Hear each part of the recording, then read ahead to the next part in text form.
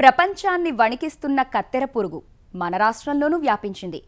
తొలుత కర్ణాటక రాష్ట్రంలో మొక్కజొన్నను సర్వనాశనం చేసి రైతులను వణికించింది. గత పక్షం రోజులుగా తెలంగాణ రాష్ట్రంలోని సంగారెడ్డిలో ఉధృతంగా వ్యాపించి ఇప్పటికే పలు గ్రామాల్లో వేల ఎకరాల పంటను నాశనం చేస్తోంది. అనుకూల వాతావరణ పరిస్థితుల్లో ఈ పురుగు మరింత వ్యాప్తి చెందే ఆస్కారం లేకపోలేదు.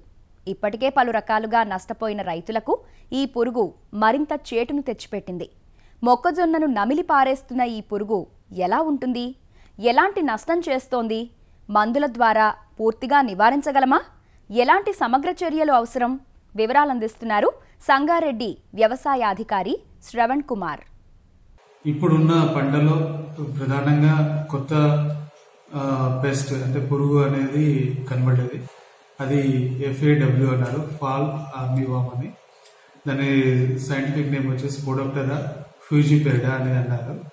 ఇది గతంలో అమెరికాలో మరియు ఆఫ్రికా దేశాలలో స్వీట్ కార్న్ మీద అక్కడ బాగా నష్టం చేసింది అనేది రీసెర్చ్ లో ఉంది.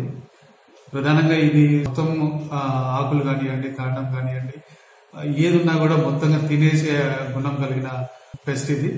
ముఖ్యంగా మొగిలో ఉంటూ మొత్తం తింటూ ఆ విసర్జించింది కూడా దాంట్లోనే ఉండిపోతుంది అన్నట్టు. సో మనం దీన్ని గమనించాల్సిన, నిర్ధారించుకోవాల్సిన అంశం మొగిలోనే దాన్ని తిన్నదంతా కూడా అక్కడే విసర్జించి ఉంటుంది కాబట్టి దాన్ని గుర్తించాల్సిన అంశం ఉంటుంది. ముఖ్యంగా దీని జీవితకాలం వచ్చేసి 30 నుంచి 90 రోజుల మధ్యలో ఉంటుంది జీవితకాలం. సో మనము ప్రధానంగా గుర్తించాల్సిన విషయం ఏంటంటే, గుడ్ల సామూహికంగా మనం గుర్తించినట్లయితే సస్యరక్షణ చర్యలు మొదలు పెట్టాల్సిందిగా నిర్ణయం చేసుకోవాలి.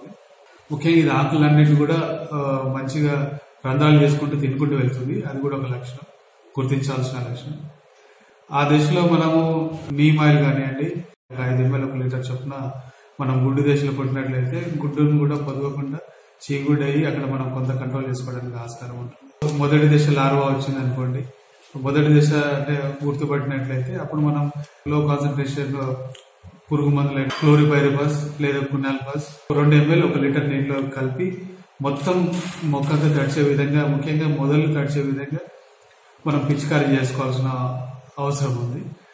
అదేవిధంగా కొద్దిగా పురుగు ఉధృతి ఎక్కువ ఉన్నట్లయితే మనము స్పినోసైడ్ లాంటి మందులు 0.3 ml 1 లీటర్లో కలిపి పిచికారీ చేసుకుని మనం నివారించుకోవాల్సిన అవసరం వస్తుంది.